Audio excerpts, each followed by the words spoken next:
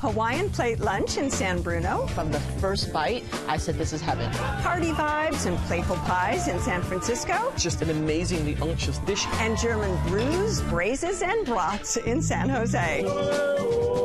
Just ahead on Check Please Bay Area. It was a lot of food. It was a lot of food.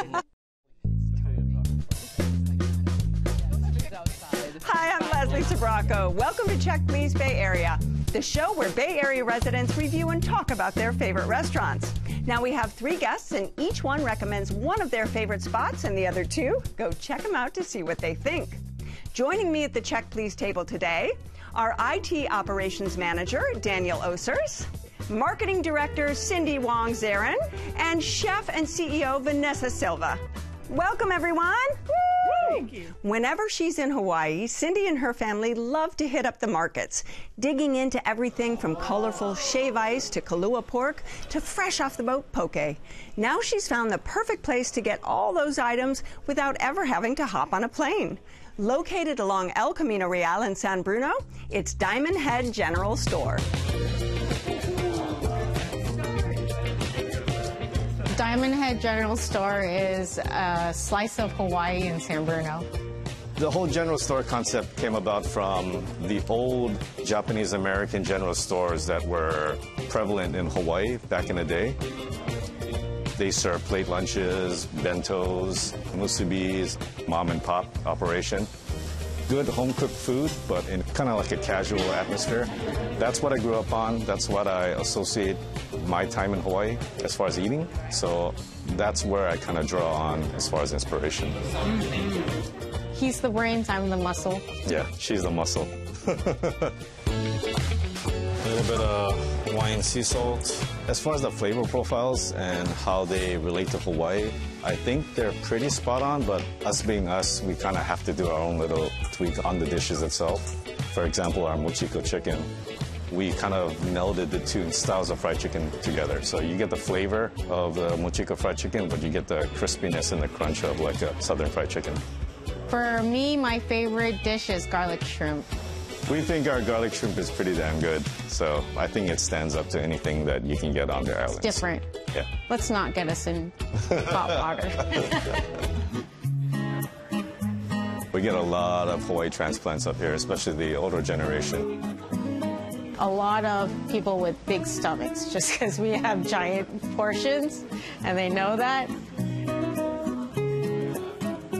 I hope the food transports them there, and so even if you're working and hustling and bustling, for that one moment you can just rest and just feel happy.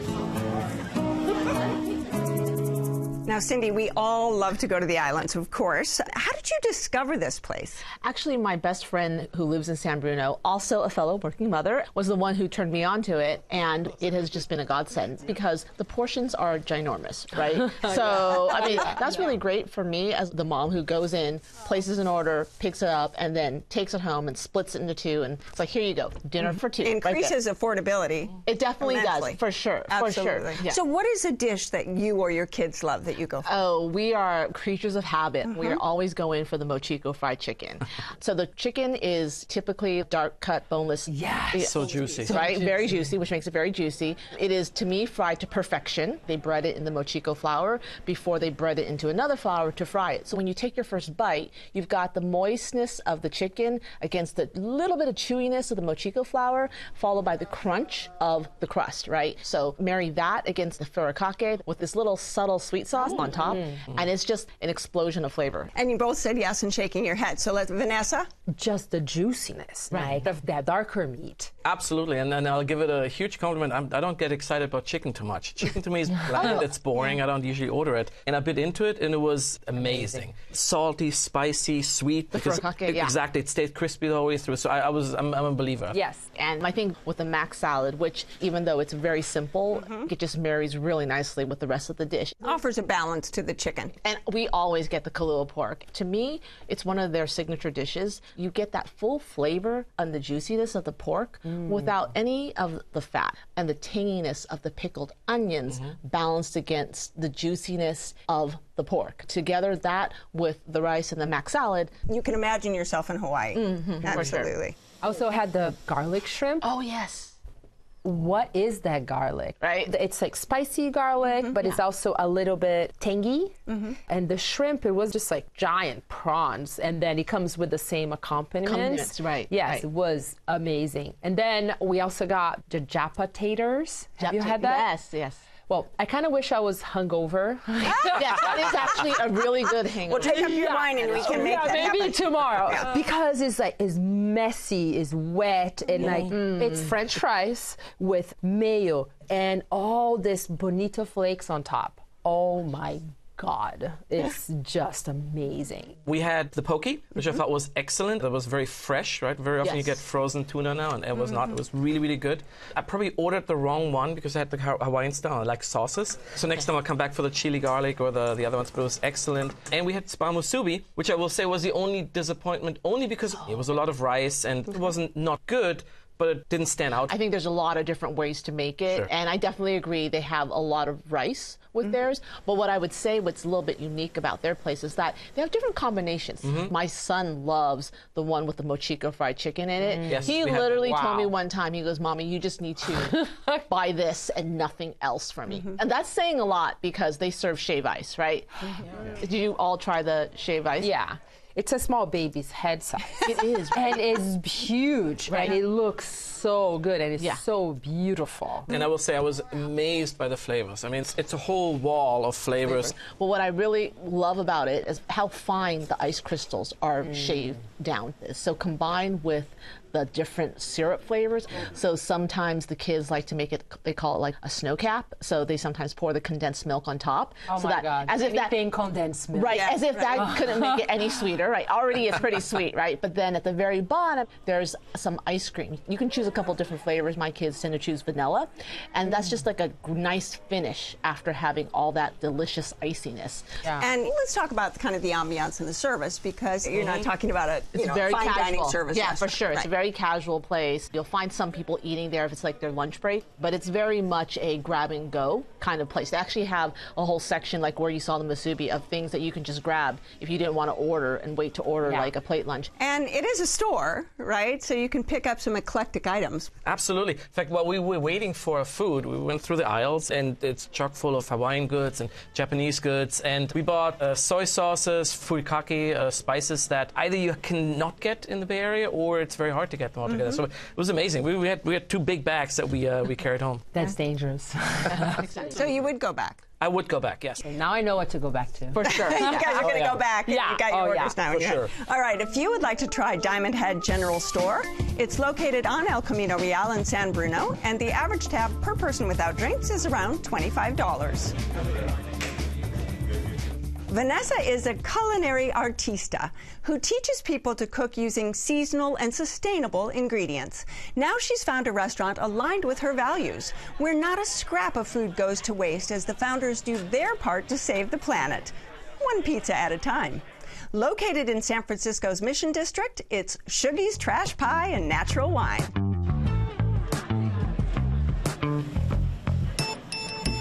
So roasted cauliflower, a walnut ahi amarillo, and some cotija on that one. Enjoy. Shuggie's Trash Pie and Natural Wine is our restaurant. Shuggie's is just short for sugar. Trash Pie is that fun, playful nod to utilizing food waste. Lots of folks think, oh, maybe they're dumpster diving, but no, it's all just sexy stuff that comes from the farm. We waste up to 40% of our food supply in America every year. But for us, food waste means a bunch of different stuff from the farm that is perfectly great to eat, but is left over because it's cosmetically regular or it's surplus. We got all these beautiful herb stems that we do all kinds of fun little sauces out of that guy. Traditionally, folks lop off onion roots and onion tops. We dehydrate those, make a cool little onion powder out of that. Pretty much every protein on our menu is an offcut, and that's really just a product of American pickiness. A lot of these things culturally are not offcuts in other places, but because we live here, they are often discarded. So we are kind of elevating those and making sure people are trying these really amazing parts that are often the most flavorful and the best to use. Eat stuff besides chicken breast and ribeye.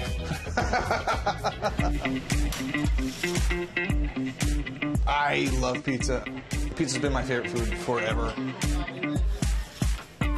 Our dough is really cool because that's where baseline every single one of our pizzas starts with upcycled oat flour from the oat milk making process, and then we also utilize whey from the cheese baking process. So the base of every single pizza that you eat here, it's already starting off helping out the planet, which is pretty cool. Over the past year that we've been open alone, we've sequestered 20,000 pounds of food from going to waste. It all comes down to people coming in and eating and being open to trying all these weird things that we're putting on the menu and hopefully change the way they interact with the world as well.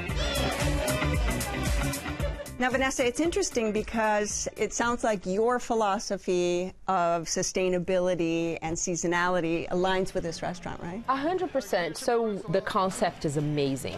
Being in the food industry, I think that there is a lot of food waste. And, you know, besides being a chef, I also studied holistic nutrition. And I don't know if you guys know, but the most nutritious meats are the organ meats that we end up not eating. So that's what they are doing. And I was like, okay, this is a place to try. Some of the most tasty pieces, too.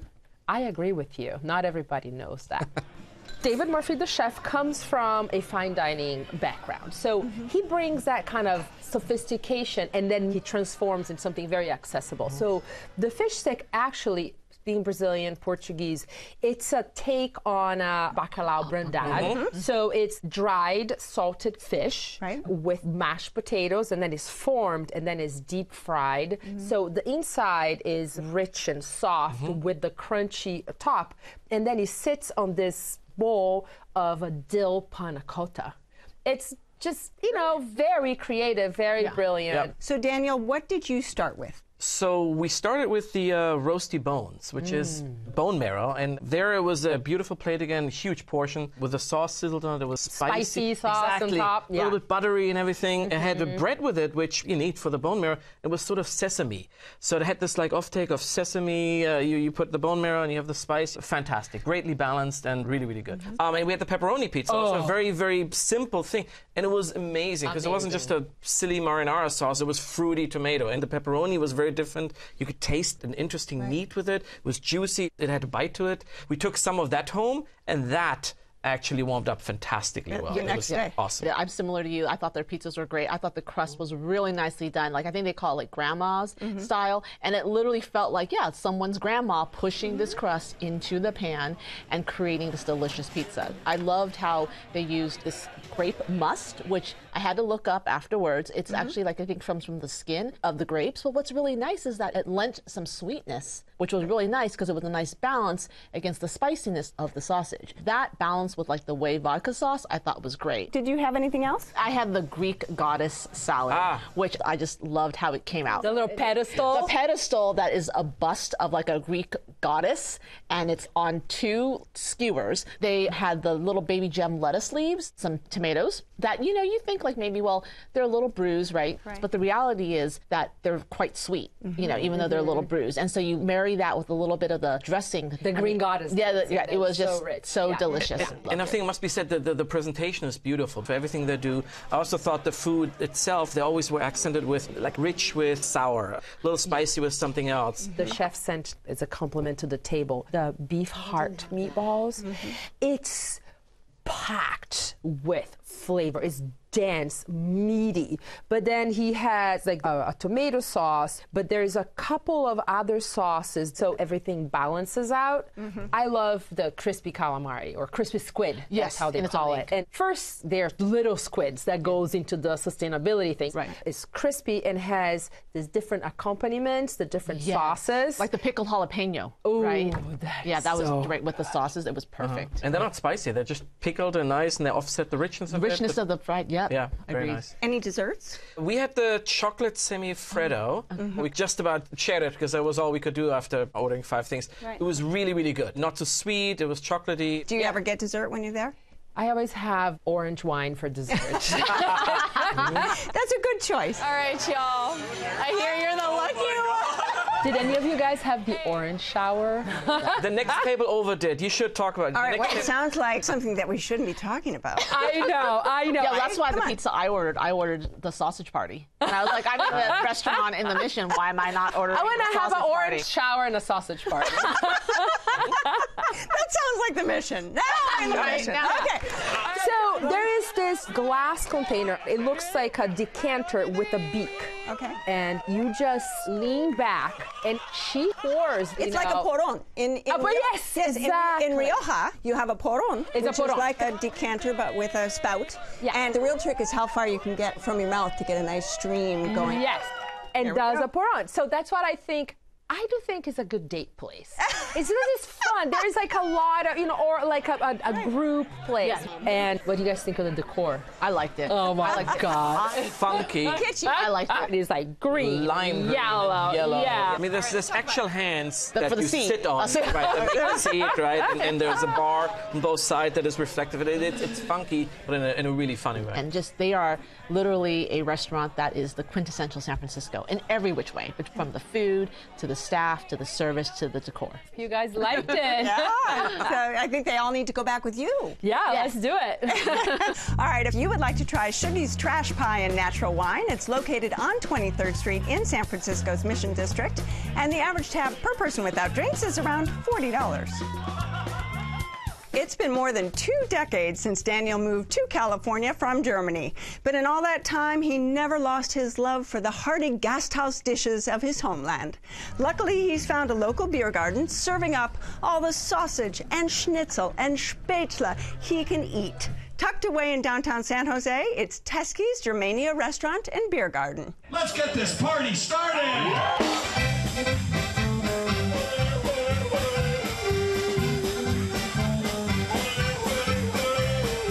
Teske's Germania restaurant is, we feel, the most authentic German restaurant in the Bay Area. And we're a family restaurant, always have been. Get your sauce right now, buddy. It's what we've been doing for 35 years. I think what my family has tried to accomplish over the years is what the Germans call Gemütlichkeit, meaning we welcome you, we invite you, please come share what we're sharing. We want you to enjoy what we enjoy. I would say our food is Southern German, Schwäbisch, Bavarian. Our most popular dish would be the Jaeger schnitzel. It's a breaded pork cutlet with our homemade spaetzle and our white wine mushroom sauce. That is like the #1 item here. By far. By far. I will say, like at McDonald's, you see billions and billions of hamburgers. At Teske's, we're probably in a couple million schnitzels since we've been here. We make our spaetzle fresh pretty much every day here, just the way our grandmother made it, the way my father made it. A lot of people will order 2, 3, 4 items, and we put them on a big platter, and we'll put it right in the middle of the table, and everybody just kind of goes to town.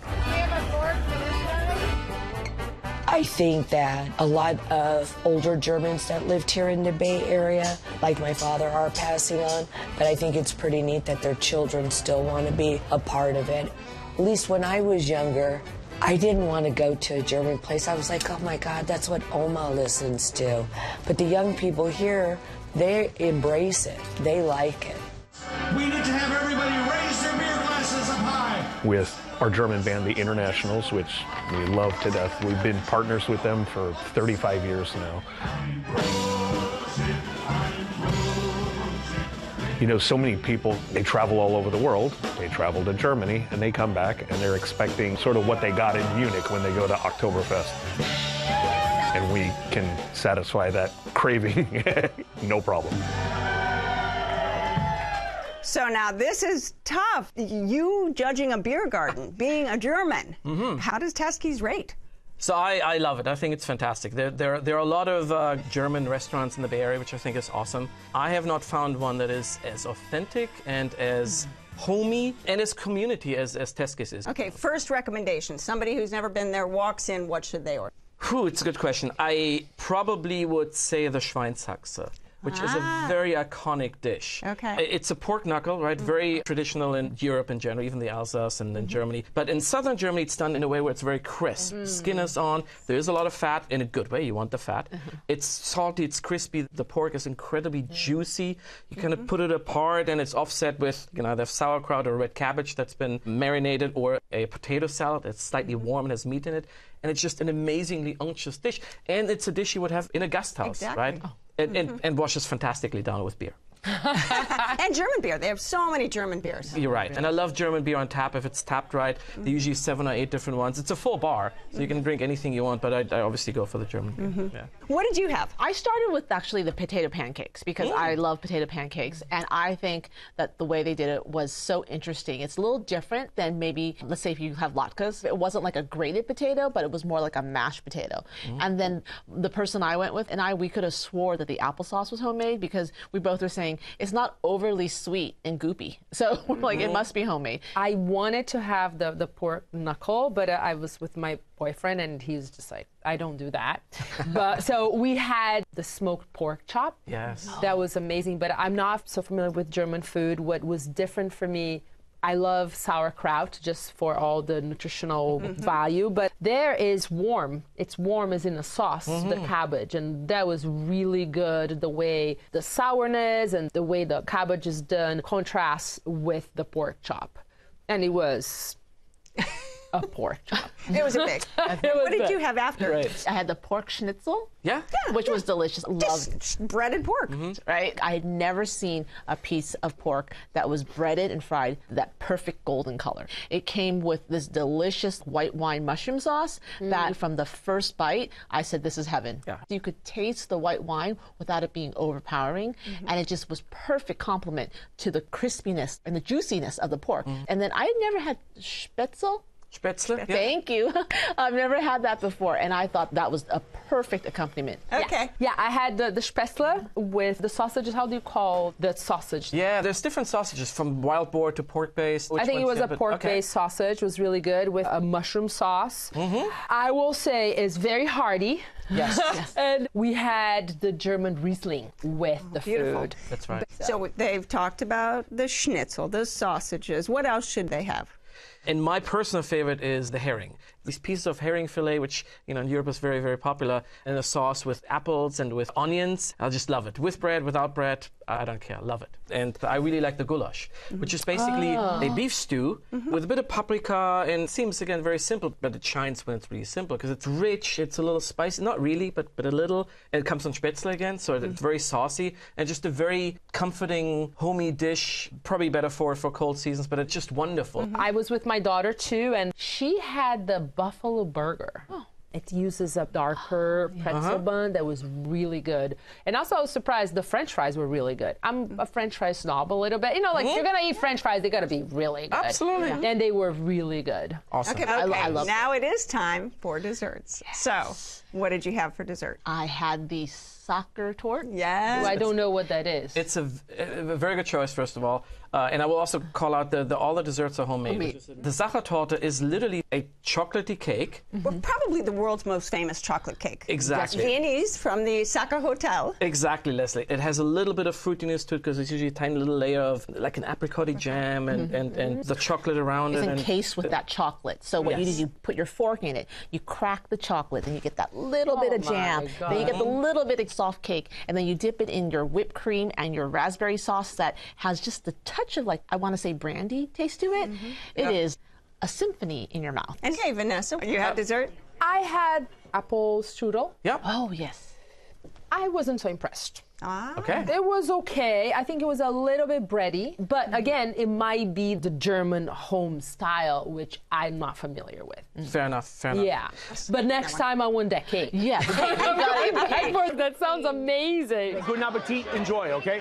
I just really appreciated the recommendations because this was my first time going to a German restaurant in the Bay Area, and I really appreciated the thoughtfulness that the waiter had coming around and suggesting. And it's a family-friendly place, for sure. It's very family-friendly. I mean, I would go back there with my family again because I'm like, you all try different types of comfort food. Now it's time to try some German comfort food, and let's come here. Yeah. If you would like to try Teske's Germania restaurant and beer garden, it's located on North 1st Street in San Jose, and the average tab per person without drinks is around $35. Looking for more Bay Area bites you've just got to try? Check out Cecilia Tries It online at kqed.org/check, please.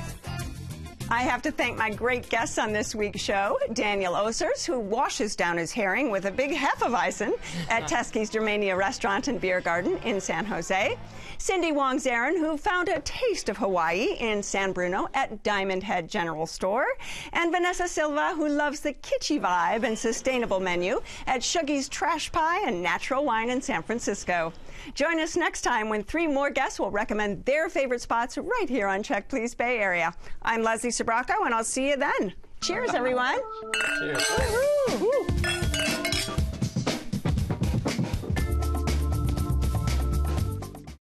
Check Please Bay Area is made possible by the members of KQED and by... It's going to my doctor. Without actually going.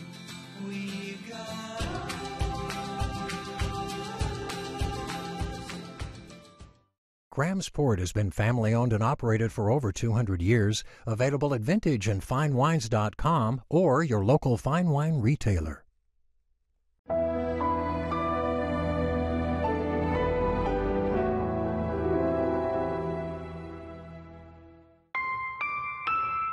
Fog Harbor Fish House is a local family-owned restaurant offering sweeping views of the San Francisco Bay. Fog Harbor serves fresh, 100% sustainable seafood featuring specialties including roasted shellfish platters, cioppino, and oysters.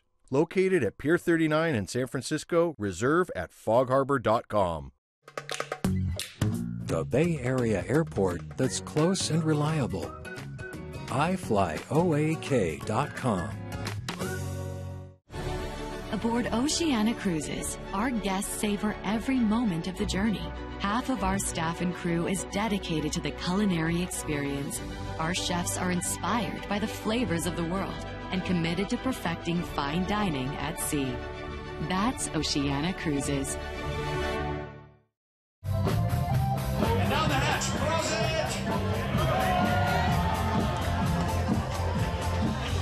Prost, Prost, coming up, Prost, Prost, Prost, Prost, Prost, Prost, coming up, Pier 49 in heaven. Prost, Prost, Prost, Prost, Prost, coming up, Prost, Prost, coming up, Prost, Prost, Prost, Prost, Prost, Prost, coming up, Pier 49 in heaven. Prost, Prost, Prost, Prost, Prost,